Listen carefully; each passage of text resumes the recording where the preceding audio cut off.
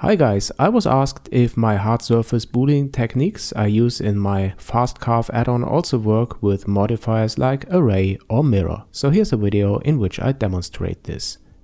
I start with this simple mesh in Blender 2.79 and immediately add a solidify modifier to add some thickness to the mesh.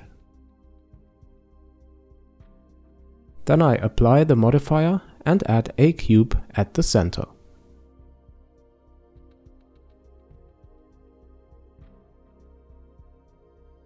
I scale the cube down by pressing the S key, and I will enable my screencast keys add-on so that you can see which keys I'm pressing.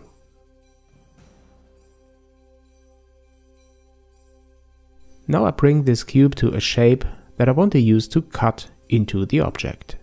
I just scale it like that.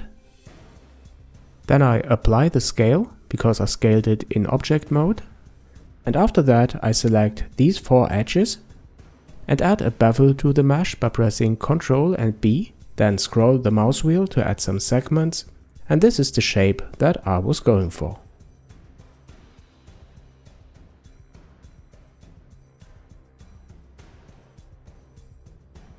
Okay, and now it's time to add an array modifier, because I want to have 3 or 4 of these objects in a row.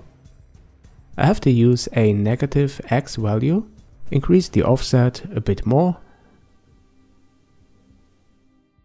Okay, that's fine, but I don't cut into the object now, because I want to show you that we can add a mirror modifier as well and do Boolean operations after that. But before I do this, I set the origin of the object to the center by pressing Ctrl, Alt, Shift and C, and then select origin to 3D cursor, which is located at the center. Okay, now I'll go ahead and add a mirror modifier, first for the x-axis, here's the result, but I also check the y-axis to be able to cut into the other side of the mesh as well. Alright, and then I can press the difference button of my fast carve add-on to cut into the object.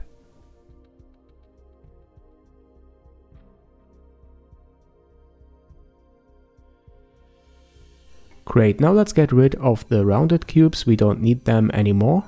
And to make it look a bit more interesting, I cut with a new cube into the center of the mesh.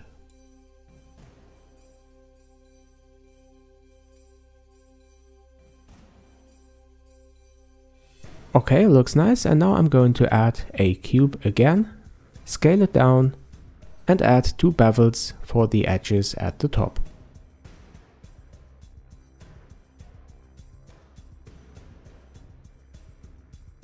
And one more time I will add an array modifier for this object.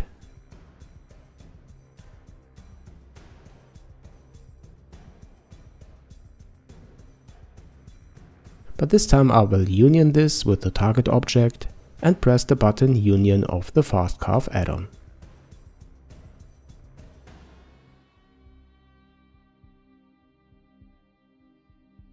Okay, now you can go ahead and add some nice bevels and sharp edges, improve and extend your model as you like.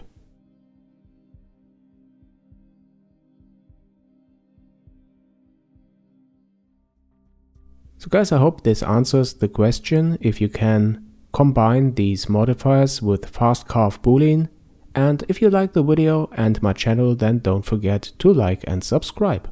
Currently I'm implementing some new features for this add-on and I will come up with a video when these are completed. So stay tuned, thanks for watching and see you soon here on JNM.